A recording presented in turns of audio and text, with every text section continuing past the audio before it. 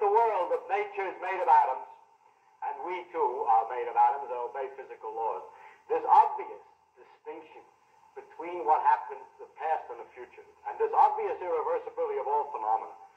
You would think, would most likely have obviously its interpretation in that some laws, some of the motion laws of the atoms are going one way, that the atom laws are not such that they can go either way, that there's somewhere in the works some kind of a principle that wuxels only make wuxels and never vice versa, and so the world is turning from wuxely character to wuxely character all the time. And that this one-way business of the interactions of things is the thing that makes the whole phenomena of the world seem to go one way. And yet we haven't found it yet. That is, in all the laws of physics that we've found so far, there doesn't seem to be any distinction of the past and the future.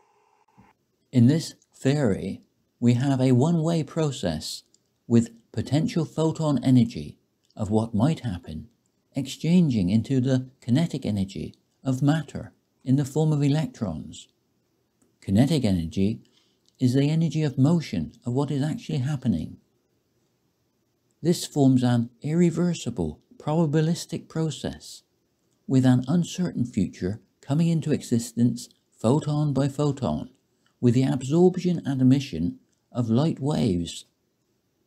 The atoms of the periodic table are standing waves in time, with the wave-particle duality of light and electrons as waves over a period of time, with particle characteristics as the future unfolds with each photon-electron interaction.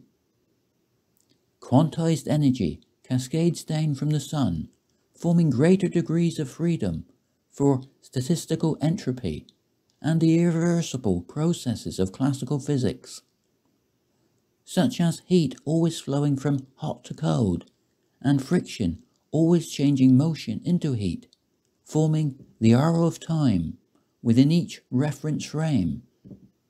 In this theory, with each photon-electron interaction or oscillation, a potential future is emitted as a wave of probability, with the past being annihilated in the form of antimatter annihilation.